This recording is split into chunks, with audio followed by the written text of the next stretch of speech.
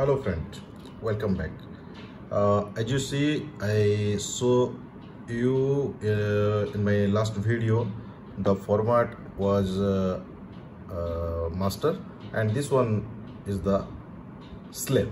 So presently this module is slave and this one is master. So as you see, the HMI is the same one, delta. Again I check you the configuration here.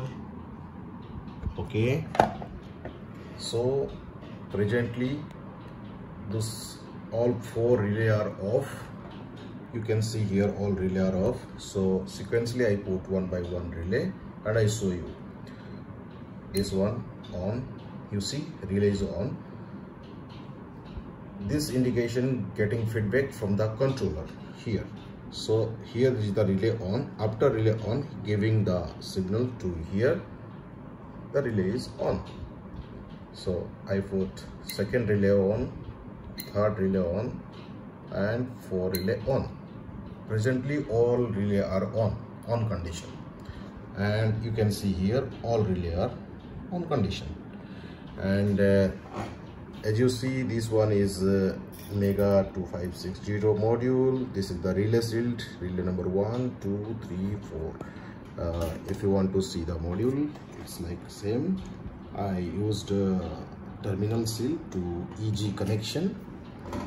So this one my RS485 communication module, and it's connecting the HMI via this cable, you see, from the Arduino.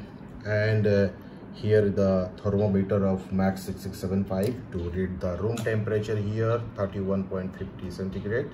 And this is the analog value.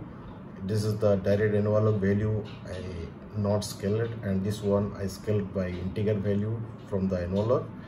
And I show you my second setup which have the potential meter. I change my potential meter, the value is increasing. You see, you find the maximum value 999 or to 1000 like this, and I decrease the value here and value is decreasing, and it's without any input, no delay from the communication, as you see. And also I show you this one analog register. I can feed the data here. I put it 1 to 100%, and this one 1 to 1000, and this one is 1 to 10,000. So here I can show you 3 LED. They are glowing H4 quantity. If you want to reduce this one, put just 1 and enter 1%. You can see 1%, the red one goes 1%. It's very less. And if you want to put this one, just 1 and enter, you see it's go off because scaling too high. I put here 800 and you see it's glowing. And this one also, this one integer value, so I put here so just 2000, sorry 1000.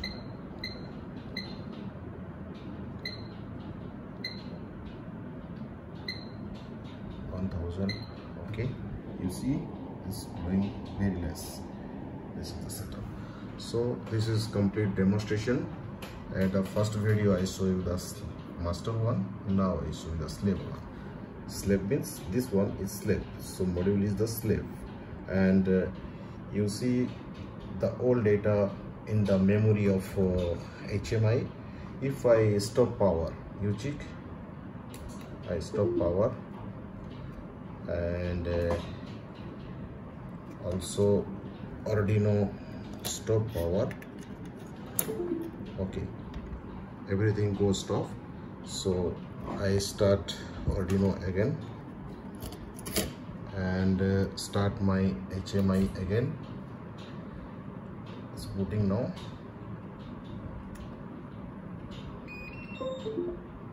You see the value is here. What you see, just go before stop the power, so same value is here and same output also here, same temperature also here.